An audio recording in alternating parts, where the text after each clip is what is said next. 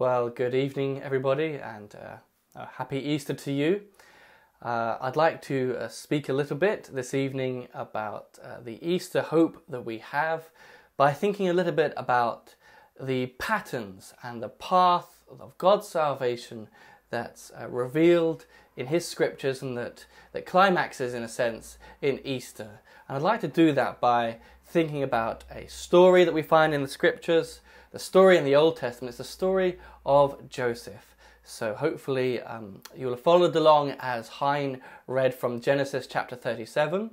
And if you could have that open in front of you, we'll just go through that story. I'll pick out a few of the texts so we can follow that pattern and see how that applies to God's salvation and particularly to us on this Easter Sunday. So, the story of Joseph. It's found in the book of Genesis. And hopefully, if you're familiar with that book, you'll know that it's where the whole world, it comes under the judgment of sin and the curse. But God says there is going to be a blessing, and that blessing is going to come through a particular family, particular man called Abraham. It's a very special family, and we're going to find Joseph, who we're going to be looking at today. He is a member of that family. His great-great-great-grandfather was Abraham. And we find Joseph as a 17-year-old young man or 17-year-old boy who is particularly loved by his father and favoured by his father, Jacob, to the point at which he makes it clear that Joseph's the one who he wants to carry the blessing. And he even gives him a special coat to wear, a special garment, if you've heard of Joseph and his multicoloured coat. But obviously, sadly, having this favouritism within the family causes the difficulty between Joseph and his other brothers, and they begin to hate him and become jealous of him. And that particularly gets worse when Joseph begins to have some dreams. So maybe you're familiar with these dreams, but if you look at maybe chapter 37, verse 5, it says, "Now Joseph had a dream, and he told it to his brothers, and they hated him even more. So he said to them, 'Please hear this dream which I have dreamt. There we were, bringing sheaves in the field. Then behold, my sheaf arose, and also stood upright, and indeed your sheaves stood all around, and bowed down to my sheaf.' And his brothers said to him, 'Shall you indeed reign over us? Or shall you indeed have dominion over us?' So they hated him even more for his dreams and for his words. Then he dreamed still another dream, and told it to his brothers, and said, 'Look, I have dreamt another dream. And this time the sun, the moon, and the 11 stars bowed down to me.' So he told it to his father and his brothers. And his father rebuked him and said to him, 'What is this dream that you have dreamed? Shall your mother and I and your brothers indeed come to bow down to the earth before you?' And his brothers envied him, but his father kept the matter in his mind." So Joseph is being given these dreams.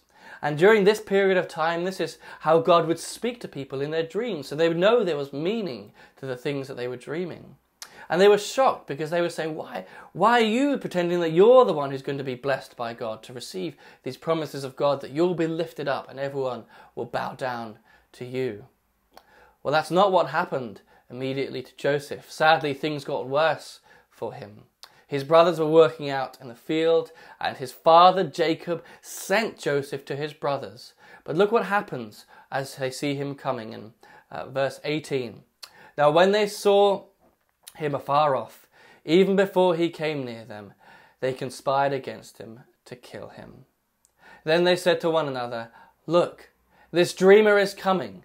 Come, therefore, let us now kill him and cast him into some pit, and we shall say, some wild beast has devoured him. We shall see what will become of his dreams.'" So you can see how bad their envy has got, how sad the situation is, that even his own brothers are planning to kill him.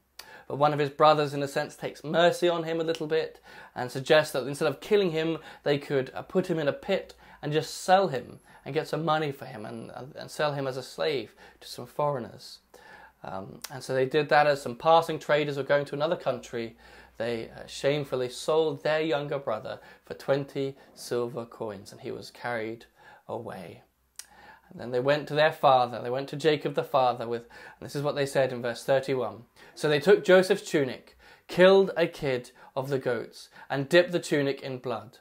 Then they sent the tunic of many colours, and they brought it to their father and said, "We have found this.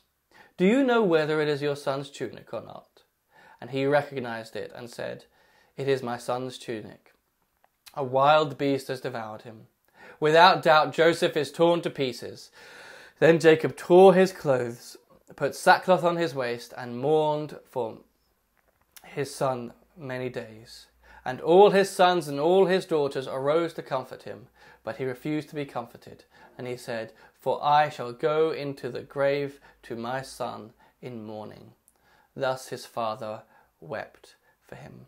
So this son, this chosen, favoured son of promise, instead of receiving these promises and being raised up, sadly to his father, can only be seen as dead. It's a hopeless situation. Well, Joseph isn't dead, he is alive, but he's not well. Joseph has now been carried by these traders to the land of Egypt, and he's been sold there to an important official, to the king of Egypt, or what we call the Pharaoh of Egypt, the person who was the head of the Pharaoh's security, a man called Potiphar. And he's a slave in Potiphar's house, doing what he wants, doing what he's told to do. And then, sadly, things get worse for Joseph as Potiphar's wife becomes attracted to Joseph, and she tries to proposition him so that they can be intimate together. And Joseph rejects this, which provokes her. And then as he flees away, as she's angry with him, she grabs his garment and then begins to accuse him of trying to abuse her in this way, abuse her physically. So this is what she says if we move to chapter 39 now, in verse 16. "So she kept his garment with her until his master came home. Then she spoke to him with words like these, saying, 'The Hebrew servant whom you brought to us came in to me to mock me. So it happened, as I lifted up my voice and cried out, that he left his garment with me and fled outside. So it was when his master heard the words which his wife spoke about him, saying, Your servant did to me after this manner, that his anger was aroused. Then Joseph's master took him and put him into the prison, a place where the king's prisoners were confined, and he was there in the prison.'" So not only had Joseph been sold as a slave, he's now been falsely accused and found himself in the king's prison. He's alongside two other criminals who are there. And it couldn't really get much worse for Joseph now. He's far from home. And he must feel that these dreams, these promises given to him are so far removed from him. But in the same way that Joseph had dreams that had meanings, so the fellow prisoners with Joseph began to have dreams which troubled them. But God was with Joseph, so he was able to give Joseph the meaning of these dreams. And he told one of the prisoners, "Sadly, you will not make it out of this prison."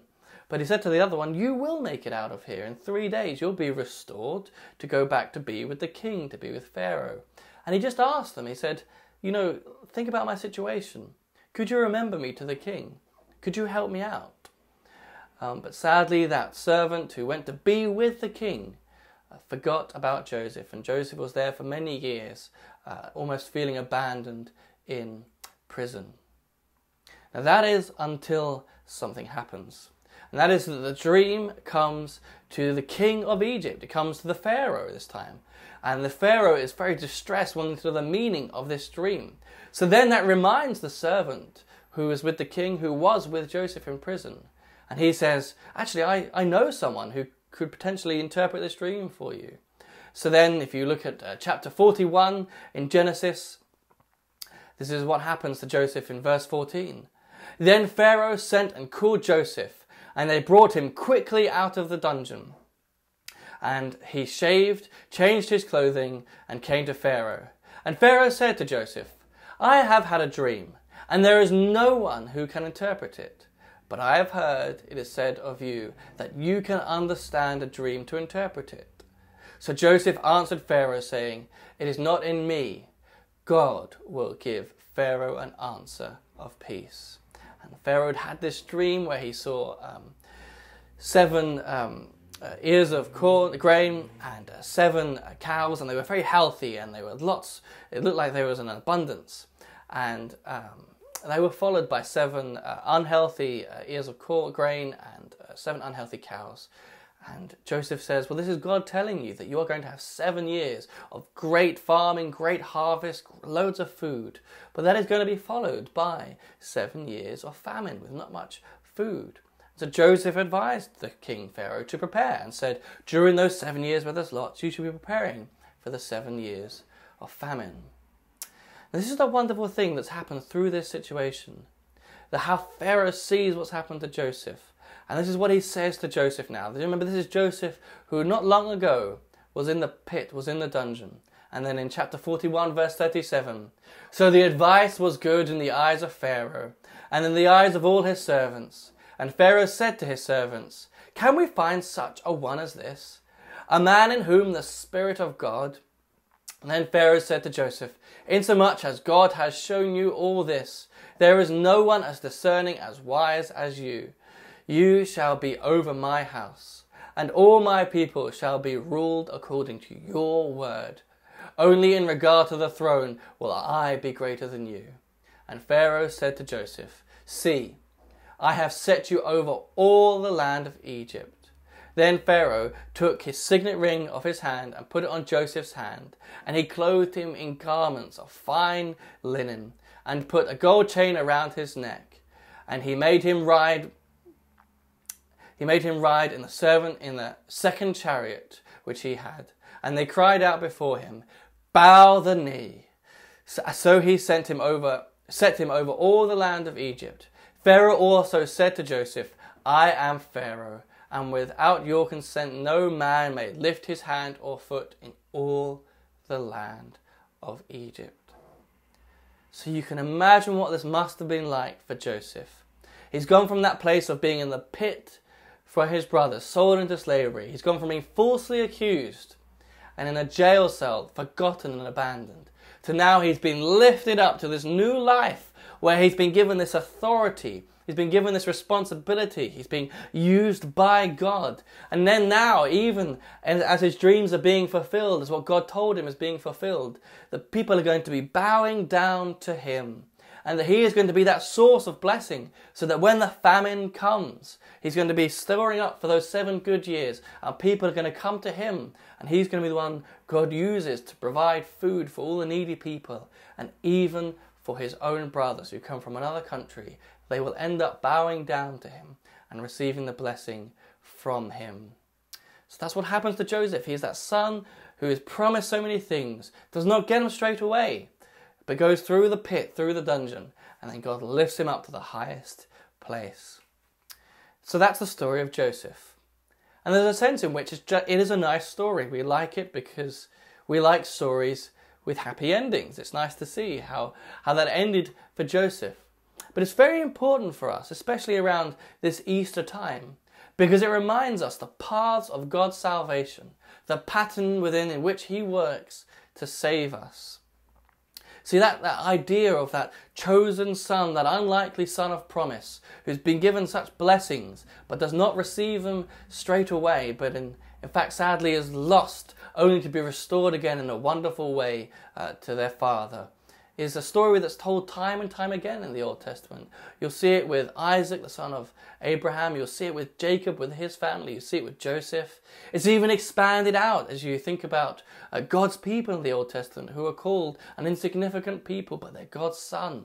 And they're given so many promises, but sadly they sin against God and they lose them. They're taken away by surrounding empires, Babylon and Assyria, only to be brought back again in wonderful restoration, only to be brought back again with that symbol of new life, to that work of God, that his path of salvation, his path of blessings. And so then that's so important, because that comes to its fulfillment in that Easter message, that Easter story that we've been thinking about for over this weekend. That's who Jesus is, isn't it? That Jesus is that chosen, that beloved, that special Son of promise. The one who all these promises of God are focused upon. All the prophecies of the Old Testament, they find their fulfillment in Jesus, who looks like an unlikely son of promise, just a carpenter or a builder from the Middle East. But the Bible says that no, he is the source of all the blessings for all the world. He is the source of life for this world so ruined by death. He is that source of washing and cleansing from this sin-sick world. He is that ruler and that king which God has promised to this world, who's going to restore justice to this world that knows so much corruption. But again, if you think about the story of Jesus, it follows that same pattern, doesn't it? That he doesn't receive those blessings immediately. No, initially he is rejected by his fellow people in his nation, who are also descended from Abraham, who are in his sense his family, his brothers. They're also jealous of him, so they turn him over to some other people and they reject him. And like Joseph, Jesus is sold. He's sold for pieces of silver. They take his garment from him. He's left and abandoned. And like Joseph finds himself languishing in a dark and dingy prison cell with two criminals, so Jesus Christ, that Son of promise, that one who all our hopes are in, is found crucified on a cross next to two criminals. That one in whom we would think all of our hopes, all of our blessings are focused. It seems that all things are lost, as we were thinking on Good Friday that he is crucified. Where is the hope? Where is this salvation that we hoped for in him? But in the same way that remarkable restoration of Joseph happens, God has not abandoned his son. He doesn't leave him. And that's what we celebrate at Easter time, isn't it? That in the same way that Joseph is wonderfully brought out of that dungeon and put up on that high place next to the Pharaoh, the king of Egypt, Jesus Christ ascends, he rises from the grave on Easter morning, so much higher than to the right hand of the king of Egypt. He ascends to the right hand of God. He ascends to that place which is called the Lord of Lords, and he is called the King of Kings. Not only to rule over Egypt, but to rule over the world. Not only to be a blessing to the nations, to give food during times of famine, but to give eternal life, to provide forgiveness of sins for people. And this is the wonderful thing that we celebrate during this Easter time, is that he shares that resurrection power with us. The promises of the New Testament are that resurrection, which is pictured in Joseph, that we see fulfilled in Jesus Christ, can be our experience too. That way you're shocked that Joseph went from such a dark place to being up to a place of such blessing, and Christ has gone from the pit of death to that resurrection glory. So also the promises for those who believe in him are that they can share in that resurrection as well. How the Apostle Paul puts it is that we are joined with him. He says, "For I have been crucified with Christ. I join him in that crucifixion. As many of us were baptized into Christ Jesus, were baptized into his death. We join him in that pit, in a sense, as he joins us in our pit of sin. But as Jesus was not left there, as he was brought up in that wonderful resurrection experience, so we are brought up as well." And the Apostle Paul says that Christ Jesus was raised from the dead by the glory of the Father. Even so, we also should walk in newness of life. We can experience that resurrection, life from the dead power in our day-to-day lives. Paul says, "For we have been united together in the likeness of his death. Certainly, we also shall be in the likeness of his resurrection." And that's the wonderful thing we praise Jesus for in this Easter time, isn't it? That though in the same way the pattern of God works, that it goes from the pit and the dungeon to that resurrected place where God has lifted them up, we can be part of that too. And I think that's this pattern that we see in the scriptures, this pattern which God has given to us in the Old Testament and in Christ and his salvation. It's very important for us in our day-to-day lives, particularly for three reasons at this time. Firstly, it's important for us as because I'm sure there's many of us who will think about that resurrection of Christ, think about that life from the dead, and think about what the Bible teaches, that you can experience that same thrill of living a new life in Christ, knowing that power. But how? How is it that you can experience that resurrection power? Well, that pattern that we see that works through the scriptures, that we see in Joseph, is the pattern that God has given us to understand. That there's only one way to the resurrection, and it's via the way of the cross. That we have to go to that place where we first confront our own sin, be honest and confront the reality of our own pit that we're in, of our own sins. Acknowledge, maybe like Joseph, who was chained in that dungeon, that we are prisoners of sin and we are helpless. And there is only one way out of the darkness, is when we see that someone else has come into that darkness with us. Jesus Christ has come into the darkness of our sin in that dungeon and made a path for us out of it. He is the one who has left before us and led the way out. And it's only seeing Jesus suffering for our sins, suffering in our darkness and our death on the cross, and seeing our forgiveness, which will provide for us that freedom which you can experience through that forgiveness of God and through that love of God. So like Joseph, who was released from that prison to live that new life, lifted up on high, so if you confront your sins and see Jesus Christ on the cross in the darkness of your sins with you there, seeing that freedom, that you begin to experience that new life in Him, and join Him in His resurrection. So firstly, it's important, this pattern, this path of salvation we see, because we want to live that new Easter resurrection life in Jesus. But secondly, it's important for us as well, as we think about maybe our own experience at this present time, or maybe a period in your life where we think about what Joseph would have experienced in that pit, in that dungeon.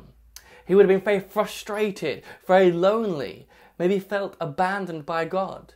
He would have gone, I have these dreams, I have these promises, but God has forgotten them. He's not going to come to me. Well, and you might particularly think that during this time when you're in isolation because sadly of the virus that's going around. You might feel frustrated. There's things that you want to be doing. There's things that you want to be doing for Christ and His kingdom and His gospel. And you think, what's happening? Why are we being chained like this? But the story of Joseph is helpful, and this pattern of God's salvation is helpful because you can see that this is often part of God's plan. This is part of how God works His salvation. You can think, can't you, in the New Testament, the example of the Apostle Paul, who was a servant of Jesus, who was called to minister to Jesus and His kingdom. And you can think that Paul would have said, I've got so much I want to do, so much I want to achieve for my Lord Jesus Christ. But Paul finds himself chained in prison. He must have felt so frustrated, like he was wasting time. Why has God put me here? But again, Paul would have been similar to Joseph. This is just part of God's pattern. And you know, don't you, that Jesus was able to make Paul so fruitful in his time during prison, that he was there converting fellow prisoners, converting the guards, and he was there writing parts of our New Testament, which you today have been blessed by. That even in that time when maybe you're in the pit, God can make you fruitful. So that's the second thing that's helpful for us during this time. That maybe to feel a bit isolated and to feel that you're being a bit chained, or that God has given you a season when you're not being as fruitful as you'd like. Remember, that can be part of God's pattern, part of His path of leading you to greater things. It's just a season when you need to be in that pit, in that dungeon, a period of maybe a bit of frustration. But thirdly, we want to think about that Easter hope that we have. And again, particularly during this time when people are experiencing this lockdown. And a lot of the things we'll talk about is, well, when will this come to an end? You know, is this how it's going to be forever? When are things going to get back to normal? Well, the Easter message reminds us, no, things are not going to be like this forever. The Easter hope is to know that we have a future hope of when all things are going to experience that same resurrection which you've already seen in Jesus Christ.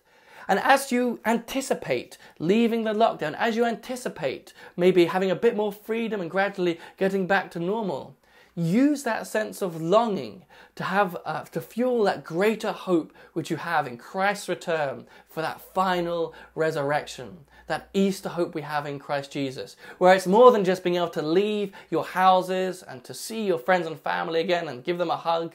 But it's going to be when you can leave and be free from sin and free from sickness and free from viruses. Not only to see your friends here, but to see your friends who have already passed on before us.